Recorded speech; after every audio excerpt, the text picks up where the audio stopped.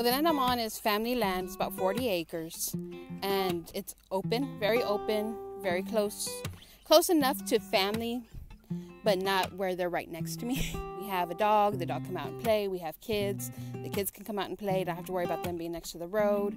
My husband's a big basketball person, so hopefully our dream is to put out a basketball court for our son and him to practice on and work on. So being here with open land is amazing because it's a safety thing kind of wiped off our list.